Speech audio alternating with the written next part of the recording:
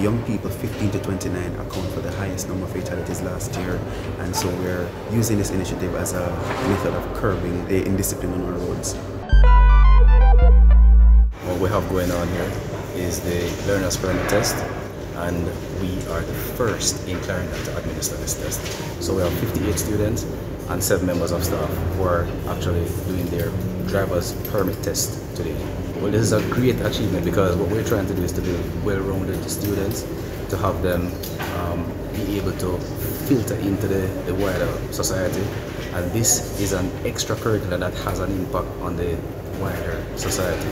The aim of this initiative is to get students to understand road safety, vehicular safety, know how to operate safely on the roads, and to get them legal, because we've been having reports of students driving motorcycles, driving motor cars to school without a learner's permit, without a driver's license. And young people 15 to 29 account for the highest number of fatalities last year, and so we're using this initiative as a method of curbing the indiscipline on our roads.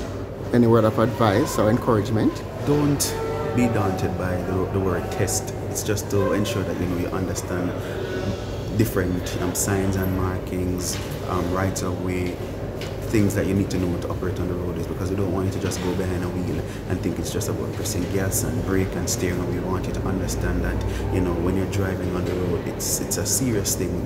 A lot of persons leave home and don't return, and we want to ensure that you out there who are desirous of obtaining a learner's permit know how to use the roads properly.